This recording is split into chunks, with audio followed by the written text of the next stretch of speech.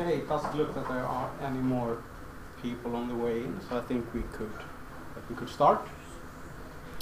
Welcome everyone to this session about Gitops and Gitops in action with a small demonstration in the end. My name is Jimmy. I work as a cloud architect at Knowit Cloud in Malmö.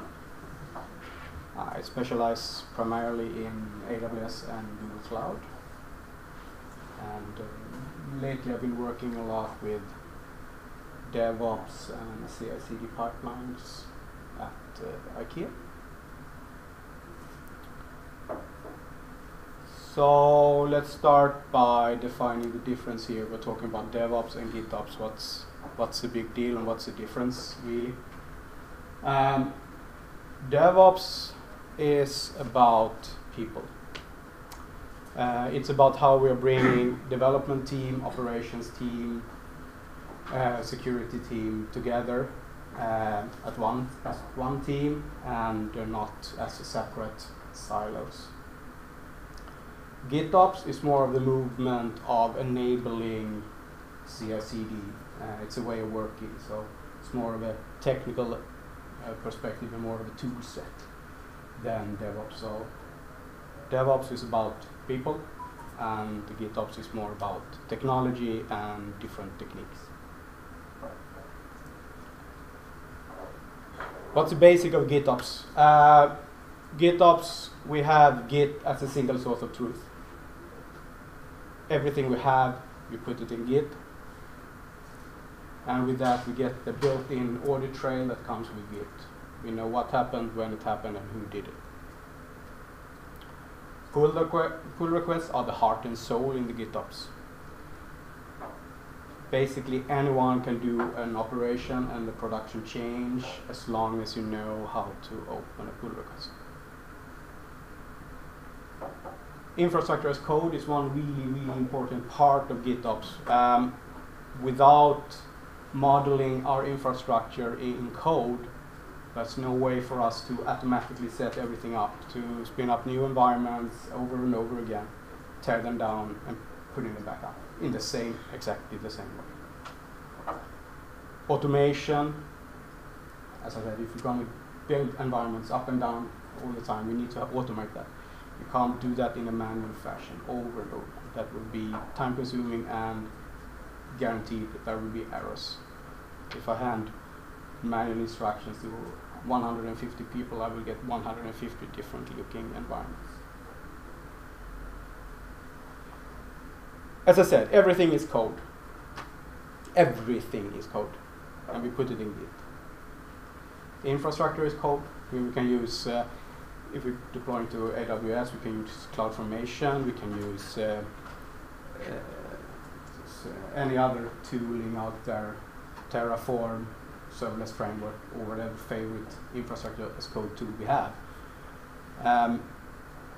We put our configurations as code. All our configuration files should exist, defined and version controlled in Git. So if we have different parameters for dev environments, test environments, and production environments, we put them in configuration files and we store them in Git. Documentation. We put the documentation with the code, with the application in Git. It's easy to find. It's easy to keep up to date, or at least easier to keep up to date than if you had it on a wiki page somewhere, because when you do a change to the code, it's easy to relate back to the documentation that's just next to the code. So we put everything as code, and we put everything in Git, and we version control it. Except for secrets. We don't put secrets in Git, so now don't go home. Start working on a project and say, hey, I looked at this guy at KDS and he said we should put everything in Git, and you start checking in your passwords. No.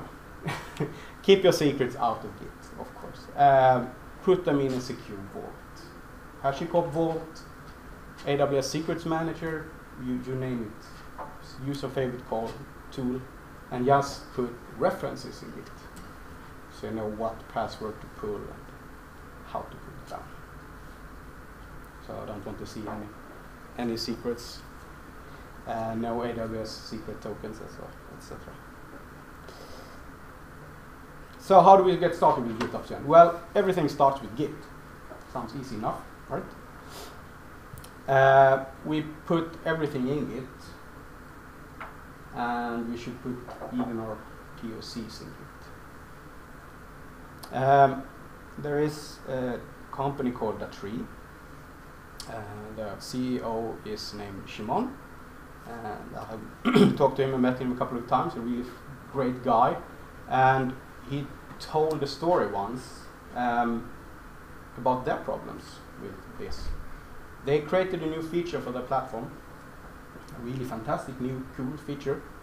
They enabled it just to try it out, and they tested it in production and found out that, hey, this was really popular and people thought that was really great feature.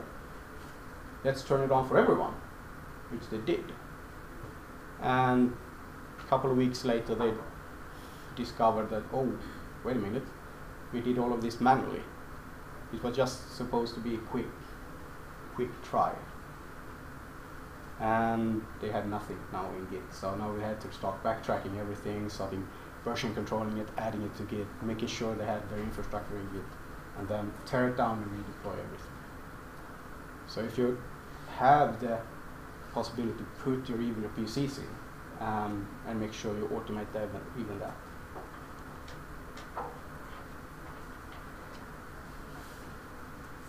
We should make sure that we model everything in code for our infrastructure. We model our servers in infrastructure as code. We model our serverless features, our Lambda functions, our Azure functions, whatever we have. We model everything in code. And we should do that even when it's hard.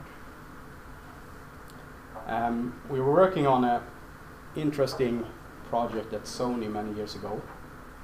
And we wanted to we had this concept from the beginning. Make sure that we have everything in Git. Make sure they had everything as infrastructure as code.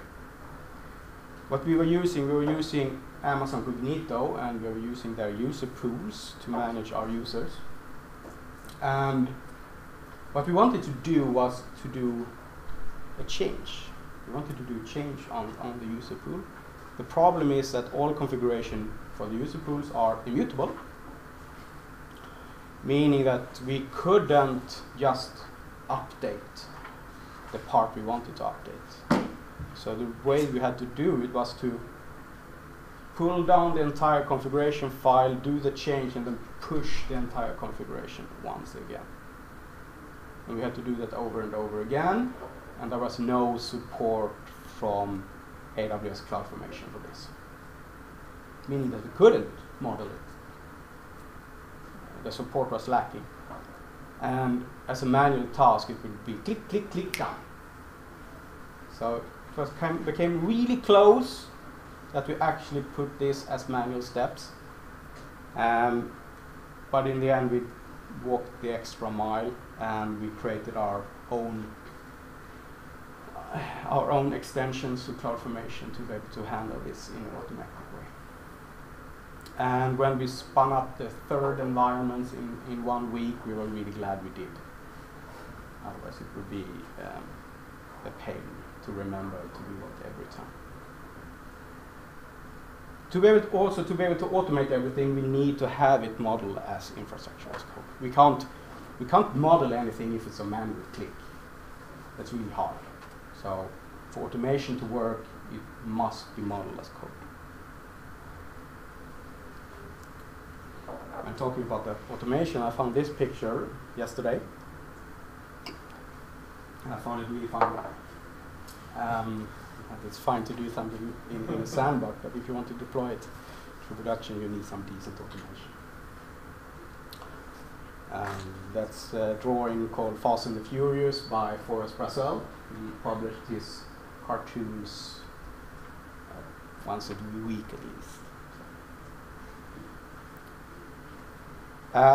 No, but we're talking about automation. What we don't want to do, we don't want to do manual deploys. We don't want to do SSHing into a server to update any packages. We don't want to do anything like that. We want to do it automatically every time we do a new build.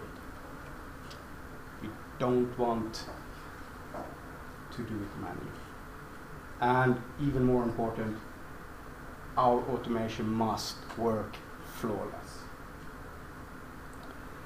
I worked, my previous employer, we had created our own automation framework. We had created our own infrastructure as code framework. Fantastic tools. They were really useful.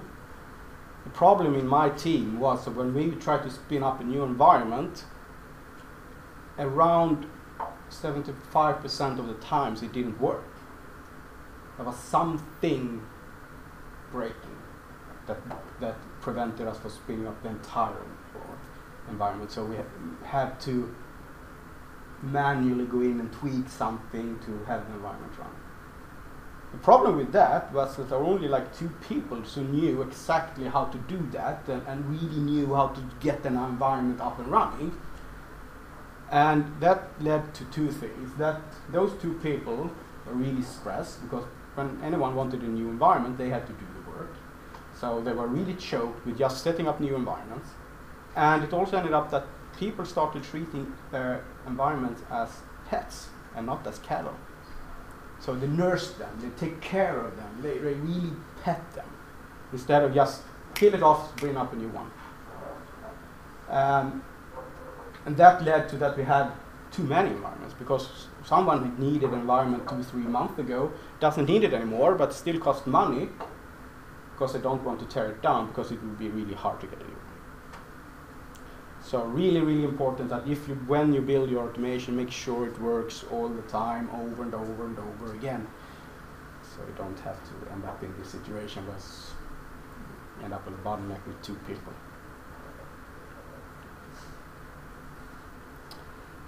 As I said, pull requests. Pull requests are the heart and soul of everything. You do operation changes by opening a pull request.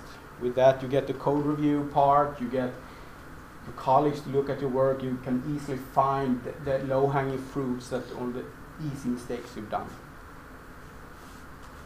I say use pull request even for critical change. Even if you have 10 managers jumping up and down, screaming at you, saying, get it in, get it in, get it in. Open a pull request, make sure that someone else reviews it, because when you're stressing out like that, you make simple mistake that can be caught by second pair of eyes. So I would say always pull request. Gitops is operations by pull request. It's not operations by force push to master. One way to prevent having the managers jumping up and down telling you to force push to master is, of course, to put rules on the master branch saying you can't do that. You have to go through pull request. Then they can jump up or down how much they want. You can just say that the tool doesn't allow them. And that is the way we normally set it up. We set it up that you need to go via pull request to merge to master, and the one that opens the pull request, cannot approve it. We have set up the tools to prevent that, meaning that someone else must review it, otherwise it won't get in. And that helps us even in the most critical situation, that we can find easy problems. Drift. I know in a perfect world we wouldn't have drift.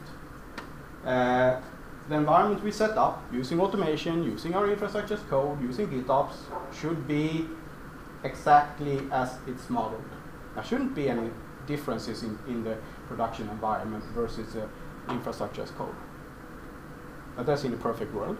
I know it can happen. It could be different reasons it happens. It could be someone logging on to a production server doing some manual stuff.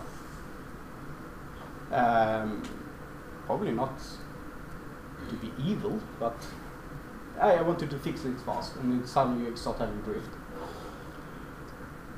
So what we need to do is be able to detect it. We need to be able to detect if something starts to drift. Most tools have support for it. Terraform has support for it. CloudFormation has support for it. You can do drift detecting, and you can detected, okay, something's wrong here. Next step would be to remediate everything. How do we solve the problem? Is it just like, okay, we just redeploy and it will be all good? Or do we need to update our infrastructure in our code and then deploy? That depends, of course, on the situation, what to do and how to solve it. But what you want to do is make sure that you get the map and the real world to be similar again. One way to start eliminating some of the possibility to drift is, of course, to keep humans away from production. If no one has write access to production, they can't do any changes. And basically, why do we need to have manual access, write access to production? Read access should be enough, since we deploy everything automatically via Git. You don't need to have write access. So keep humans away from prod, make sure they don't only have read access. That would solve one problem.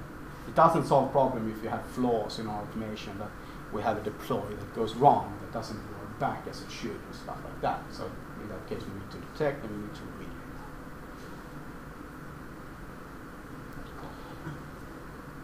CI/CD,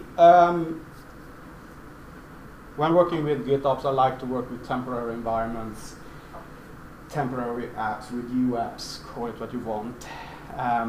Basically, we spin up a new version based on the pull request, and we can test that environment, we can test that application, we can run automatic tests, we can run UI tests, everything towards that environment. And when we're happy, we can merge the pull request. With Gitops, we come actually with two flavors of CI/CD. We have the push-based flavor, which is the most common one that most people work with, meaning that you have your CI/CD pipeline pushing your changes to your production environment. And then you have the pull-based version, which is basically where you have the CI/CD pipeline just building artifacts and tagging artifacts, and then you have an operator in your different environments that starts to pull down the new features. So basically, classic push-based CI/CD would look like something like that. You have a change in Git, our build pipeline picks that up, builds our artifact, our deploy pipeline picks up the artifact and pushes it to our environment, if that is a QA environment or a prod environment.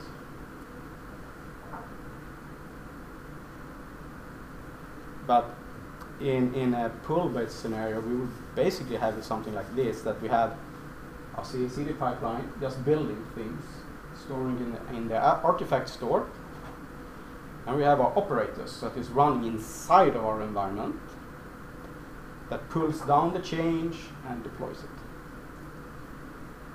I think this pattern comes with one great benefit, and that is that our CI/CD pipeline don't need to have access to our production environment.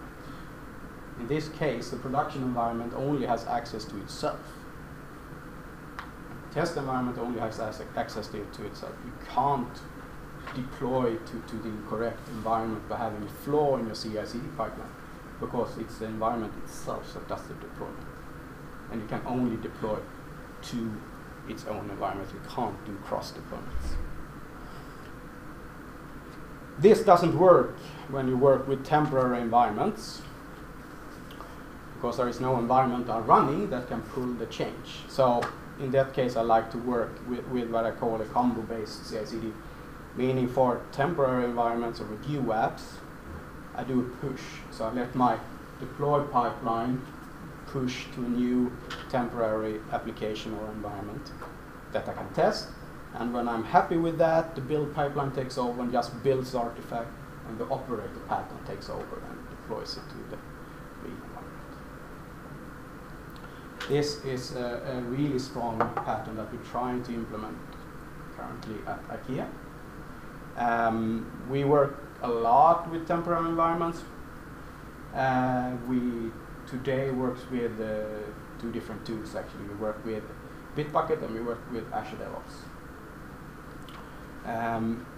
So what we do enforce is working with temporary environments, review apps to make sure that we can review UI changes and things like that. And then we try to implement the operator pattern. We're not really there yet, but we're on our way at least. So, to be able to handle this in a good way, actually in my own projects, I built JBot.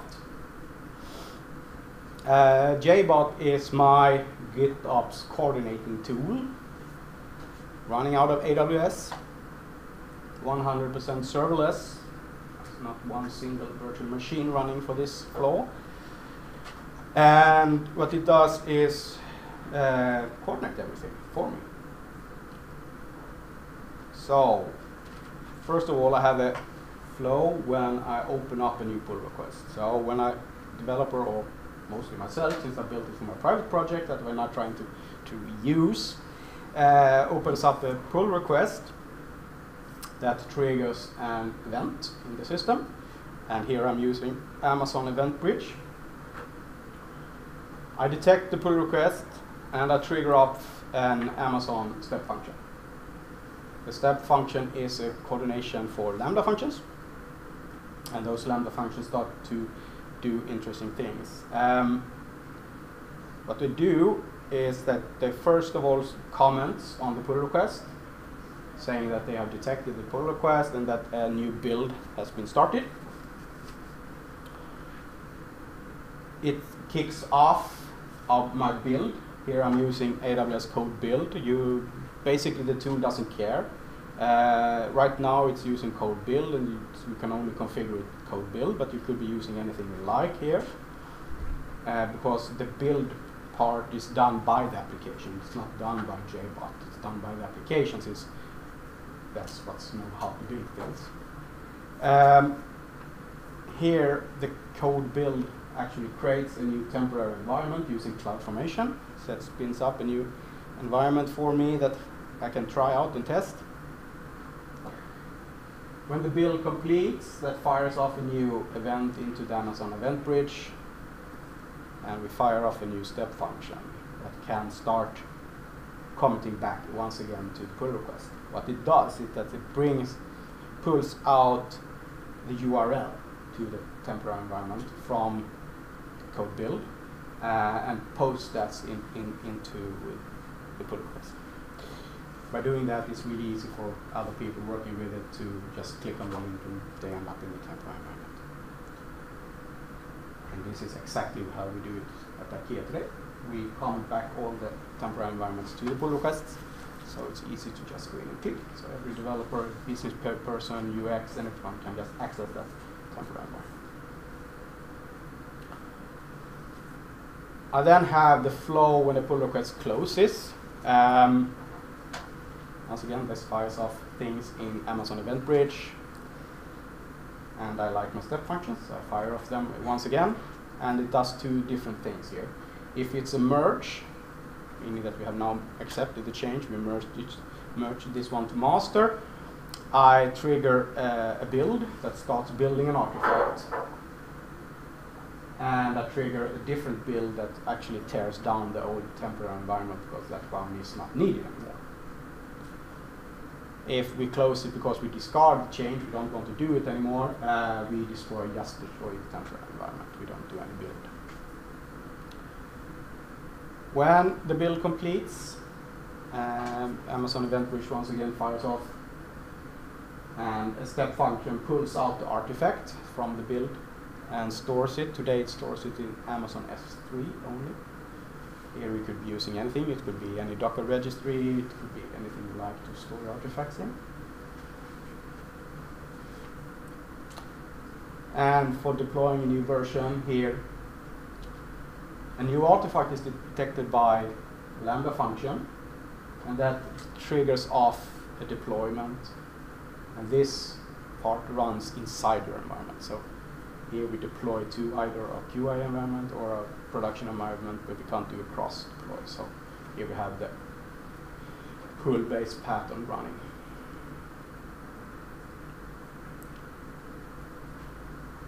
You could use any tool you like. I built it myself because I really wanted the control and wanted to have it.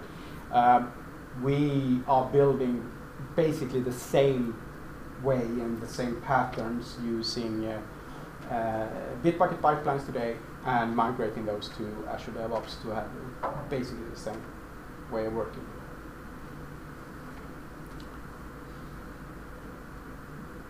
The talk is Gitops in action, so we need to have an in action part, of course. So we're going to run a small demo. What we're going to do is we're going to see JBot in action. We're going to open a pull request and we're going to see the flow. We're going to see the commenting, we're going to see deployments to temporary environments, and we're going to see deployments to test environment and production environments. What we're going to do is we are a new and cool startup. And we are a unicorn rental company. So we own unicorns and we rent them out. Oops, maybe too large. Today we only have one unicorn. It's Luna. And she has a special feature that she has wings and can fly.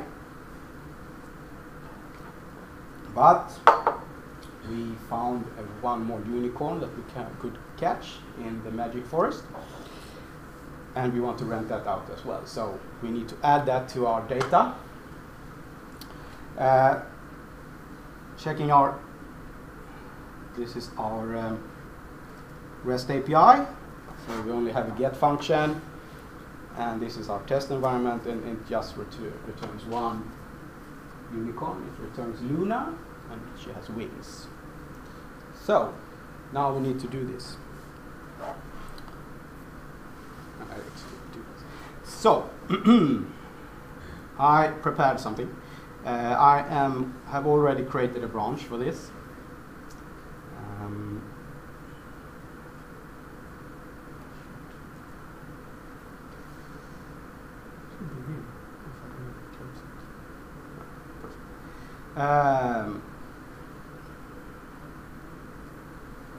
I am using Amazon Code Commit as my repository. I have my unicorns demo, and I have already created a new branch called KDS here. So I have my master branch that is my default branch, and I have created a KDS branch already. So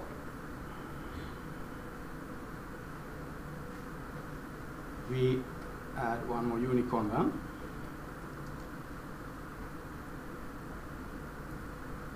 And I was too lazy to have a database, so we're running it out of JSON instead. We caught our unicorn called Gaia, and her special feature is speed. She's really, really fast, so if you want to race, it's a perfect right thing. Make sure you can see. Is the font okay? Shall I increase it more? Okay. So make sure I'm on the KDS branch, which I am. So we just add that one, and we commit it.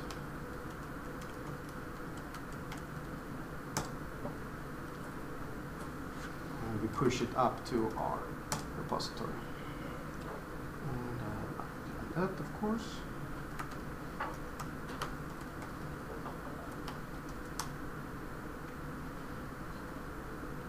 So we have now pushed it up to our repository. Let's get over here. And what we want to do now is open a pull request for this. So in this tool, I just click create pull request. I select KDS branch as my, and here I can see my change. You can see that I added Gaia and with this feature of speed. So just add a description.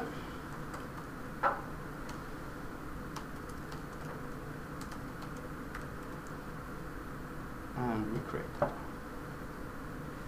So Now JBot kicks in and starts working. What we first will have is this part here running, JBot pull request open. And we will see in our code build parts that we will have a build running for this.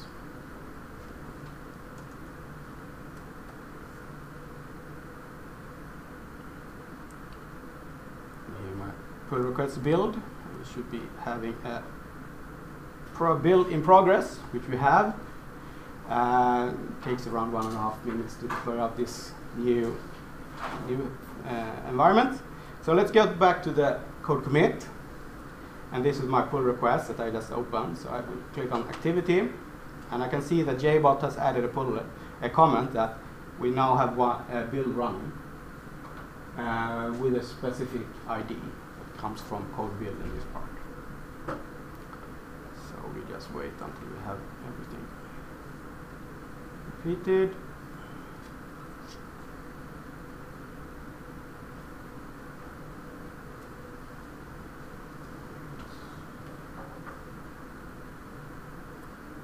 I should have shorter build times. Improvement for next KDS. Or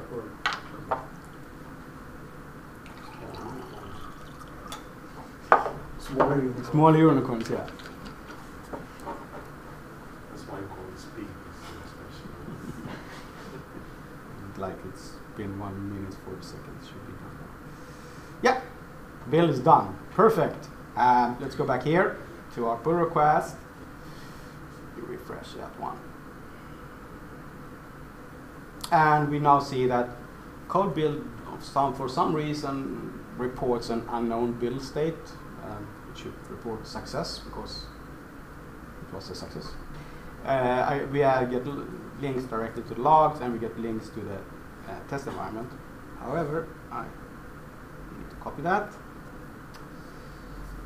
And we go here, and let's open the test environment. And we see that in my test environment, I now have 2 unicorns. I have Luna and I have Gaia. But if I refresh my test environment, I still see that I still only have 1. So we have created a new environment. We are happy with this. Perfect. Did exactly what we wanted. We are happy. So let's merge it. I like to keep my branch. We do a fast forward merge, basic straight out of the box, and we merge. So now we closed our pull request. This will now trigger JBot once more, and we will have a new build running. In this case, now we are only building the artifacts. We are not deploying anything to any environment, because that we will pull down later. So what we have now is that we had Unicorn's demo build project running, and it's been running for 16 seconds. It takes around 30 seconds to build this one. And when that happens, is done, we will have a new artifact.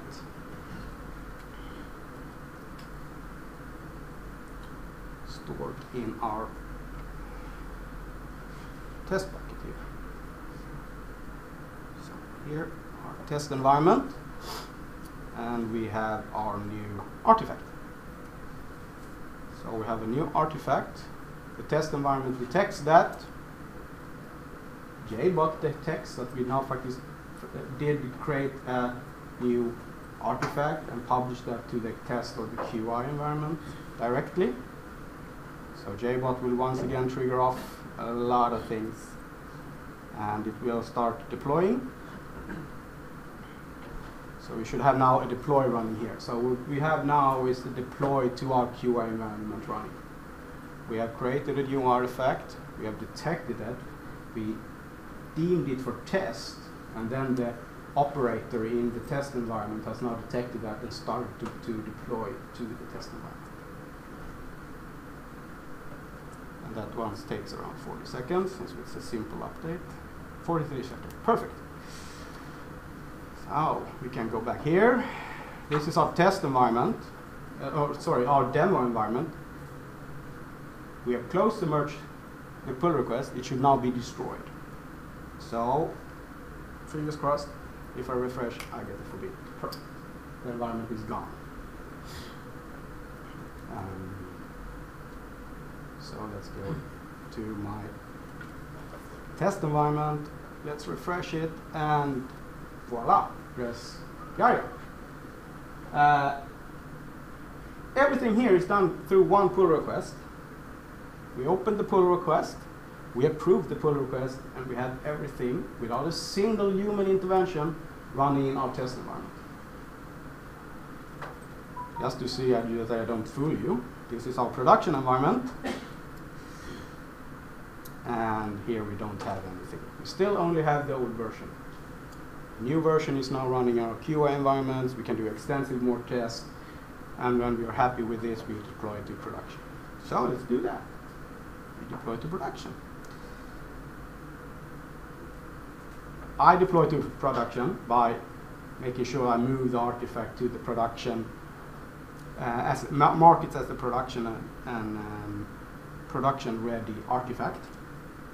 And there are numerous ways you can do that. I do it by just copying it to my S3 bucket. If you're using an artifact store like Azure Artifacts or JFrog or something like that, you would probably use tag. So when you added a new tag to an artifact prod, it would detect that and deploy it. So let's paste my artifact in here. Okay, we're ready. I started deploying now. It's deemed this artifact production ready. This will once again kick off JBot, and we should have a new deployment running. Yeah, we have. So we now are deploying to production. And this code will... It was the copy that triggered... Yeah, it was a copy that triggered it. So when I put the artifact in the new S3 bucket, it will fire off an event that is picked up by a Lambda function that informs the operator in this environment that there is a new artifact running. If you're using like an artifact store, you would probably have had a virtual machine that calling for new tags if you can't do notification on that. If you can notify, it's of course better, because calling over and over again will be burning CPU cycles. So we have a succeeded build. This is our production environment. Let's refresh it. And we have a new deployment. So let's go back here.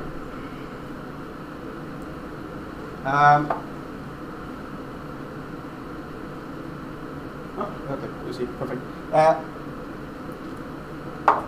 Just to recap what we did now. What we have done is we did a change. In this case, we found a new unicorn. We opened up a pull request for this new change. And after that, we had basically no human intervention. We created a temporary environment where we could check out our change, make sure it was running perfectly. We merged that one and had an automatic deployment to our QA environment. When I'm using my tool JBot here, I have put up a configuration to inform that tool, okay, what is the next, when a merge happened, what environment should I automatically deploy to, if any. So I've configured it to automatically deploy to the QA environment.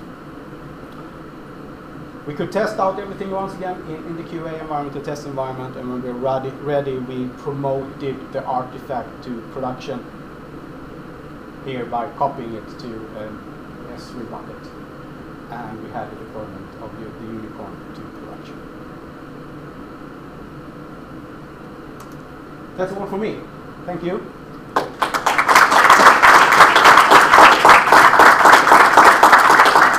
Follow me on Twitter, connect with me on LinkedIn, read my blog, and questions? You could have automated the copy too. Right? Yeah. If you wanted to have an automatic deployment, like, okay, automatically deploy to QA, and when that is done, automatically deploy to production as well. You could have automated the copy as well. What I wanted here was to have that break. I want to deploy to QA, and I want to do more testing before I do promote it to production. But yeah, of course you can deploy it all the way if you like that. Of course. Sure. Do you have any plans of open sourcing? Yes, I do. This tool will be open sourced in a couple of weeks. I will be speaking at the AWS Community Day in Stockholm on January 31st, so that Friday. So I will do this presentation again with a twist, because then we will do it with voice instead. Three unicorns, and we will do things with voice instead. So we will use Amazon Alexa, and after that I will open sourcing. Yeah, you will find I use the same pronoun for GitHub. Jimmy DQB. You can find my GitHub, and there is some stuff already there. Sure. The operator, like in this case, just JBot. The operator here was the Lambda function. JBot is an entire coordination tool, and part of that is a small part of that is operator JBot, and that was. Yeah, so that's basically my question. Is get the nature of that operator and where it actually resides? The operator resides inside your environment. It lives inside your test environment or QA environment. So it's not part of the CI/CD pipeline, so it's running in that environment. So here I almost, from a demo perspective here, I was only using one AWS account. Otherwise I would have to switch between AWS accounts. That would be really painful. But what you could have is that you have your test environment running in one AWS account, and you have a production environment running in a different AWS account. So then you would have one operator running in each of those accounts, and they can only deploy to that account. So, but in this demo, I didn't want to use multiple accounts, because that would only make things more complicated. The slides? Yeah. Is it have it some central way, or should we get it from you? I think they will be distributed after the conference. If I remember all information correctly, there should be. Otherwise, I can throw them up on SlideShare or something like that. I also get the handle. Huh? I also get your handle. Yeah, absolutely. Just connect with me and send me a message if you want to. Concerning updating the operator, you use the operator to update the operator. Yeah, that's interesting. I didn't really mention that, and I should have.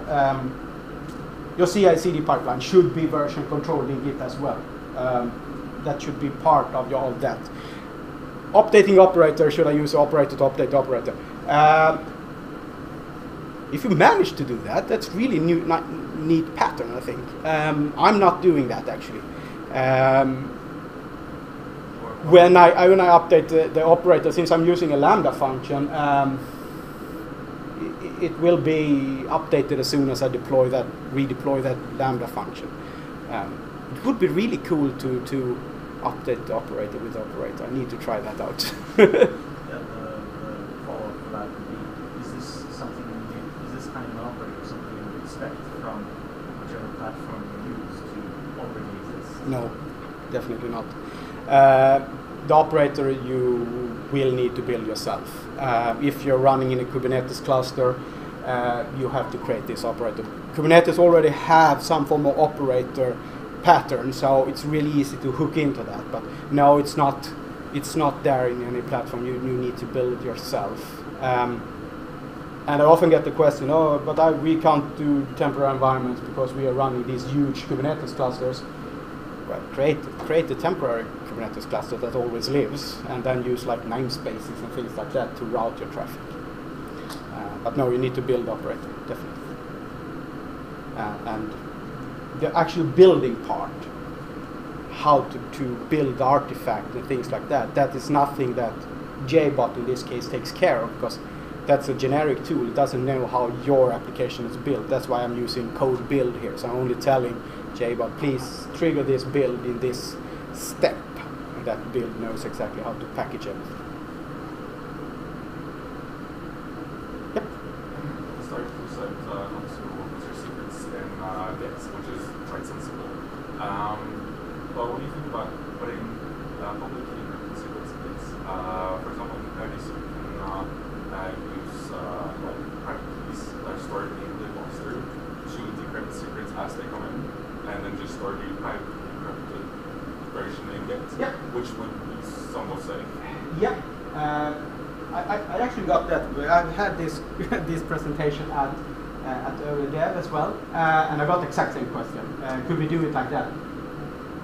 I still think you should use a secure vault or something like that. But yes, it's more secure if you have encrypted your secret and checked that into Git, and then you have your secret key stored somewhere else to decrypt it. Yes, that is, from a security standpoint, I would say, yeah, that is okay. But I think its problem with it is its rotations. If you want to rotate your password, that's more harder to do if you have it in code.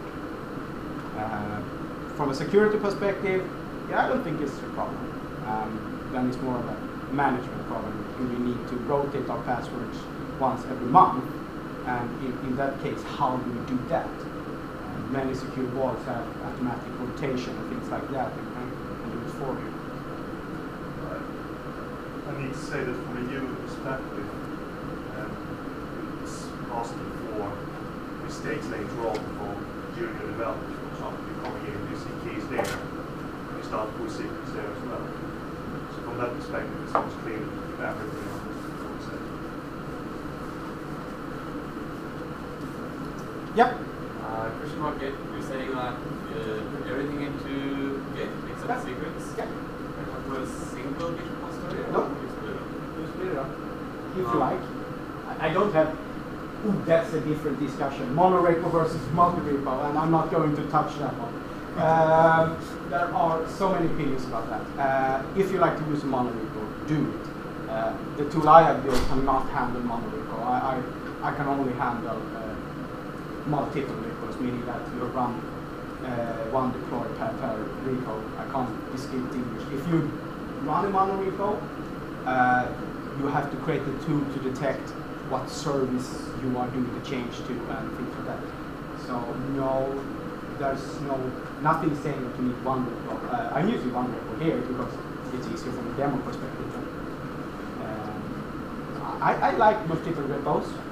I have worked in projects where we have up to 40 different services running in 40 different repositories, and that's manageable. I know that people are running 20 and think it's a pain in the ass in order to do a monorepo. That's a different discussion. It's so opinionated that I'm not even touching that one.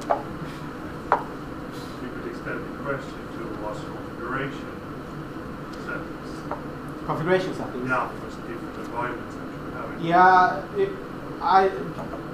I put each configuration together with the service. So if we have multiple repos and each service needs different configuration, that configuration lives in the same repository. Don't have a central repository for configurations.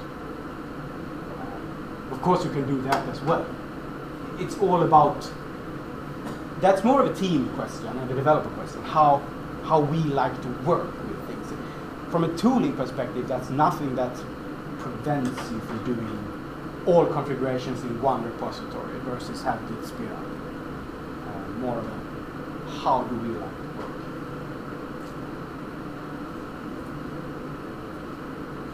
No more questions? Great. Don't forget to vote on your way out. The green button. Thank you.